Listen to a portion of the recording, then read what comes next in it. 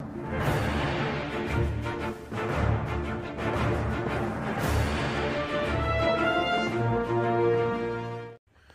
have this zone here of oxidized schists, and you have some quartz, some chlorite, and a mix of rock in here. So there's a couple areas that you can see the gray there, which is iron sulfides. You can see iron sulfides there.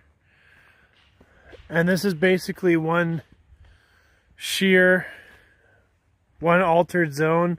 This is exposed up there in a little bit of bedrock and float boulders and below the road where I'm standing on. So here you can see some disseminated iron pyrite. This is quartz right here.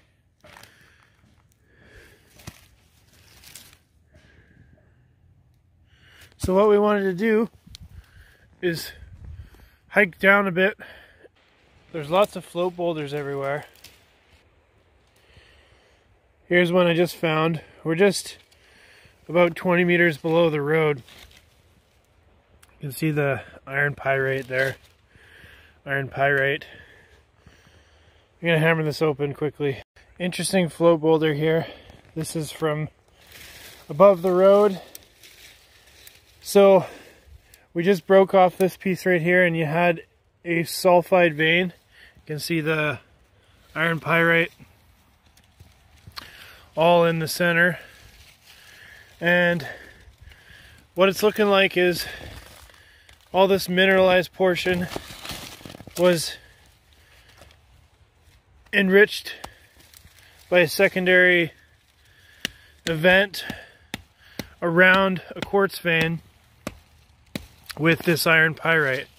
So you can see the quartz here has a little bit more coarse iron pyrite, and then around it you have a secondary depositing of finer iron sulfides. So this actually looks like it's quite a large size, and I would say this continues all the way up until here. Then you have tufaceous rock. So there's quite a bit of mineral here.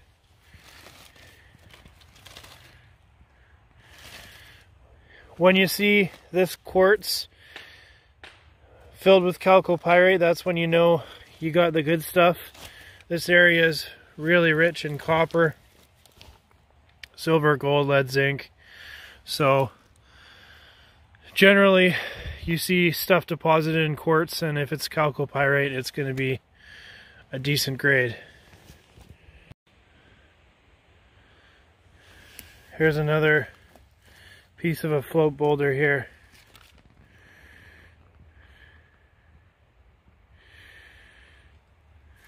I'd say your host rock contains an average of 5 to 20% iron pyrite. So right here you have granodiorite, volcanic tuff, granite, and right about here is where we think that there's a rock contact based on the rock exposed up on the hill. And you can see the difference in rocks right here, even these float rocks. And as you get over here, you get more into the oxidized, mineralized portion that we've been seeing. So we want to walk this way because this zone is potentially a couple hundred meters wide. We actually think we're on an old road. This looks like an old road, but you got trees that are easily almost 100 years old. This is kind of where the road ends. Then you have a little deer trail here. So we'll follow this. So we made it down another few hundred meters, and we're by a creek here and a little waterfall. Unfortunately, we don't have a pan with us because we weren't planning on going down this far today, but we can at least look at the bedrock because there's bedrock exposed. This should be in line with the zone. if it continues down this far.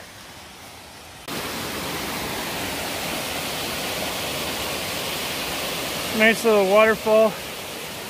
There's lots of oxidized samples in the creek, so you know that the mineralization probably continues up there, or there's a gap between the zones. But where we want to go is actually down there, because that's where the zone lines up with. So this is interesting here. You got massive quartz here, all along here.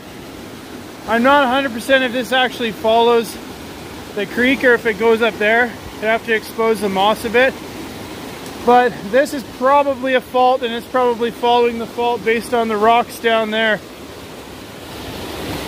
There's no mineralization, but that's a pretty wide section of quartz exposed. More quartz. It's definitely following this way. There's more exposed there. So I'm pretty sure this is a fault we're following. We just need to try and get down to the mineralized area down there. So we're in a bit of a pickle. We've gone down so far that I can't get down, and Justin number 2 can't get back up because this is just a steep cliff going all the way down. He's about 100 meters below me in a canyon right now, checking out the rocks. I'm checking up here. He's got to go all the way back up, and then by the time he gets here we might have to head back up. So we'll see if he can find anything down there. I'm going to start making my way up. If I hear screams, I know he's in trouble. Alright, so he's back. What did you see down there? Well, it was good exploration done down there. Some volcanic rock, some quartz veins up to about 1 meter, and it looks like a good spot to do some more further exploration. Any economic mineralization down there? Well, besides the cliff walls down there being fairly steep and slippery, looks like there's some disseminated pyrite, 5 to maybe 10, maybe even 15%.